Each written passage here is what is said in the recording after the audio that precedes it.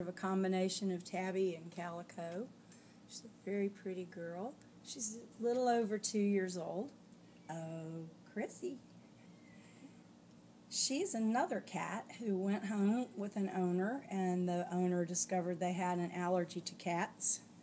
So she came back to us, not because she's a bad kitty, just because the person couldn't handle the allergic issues.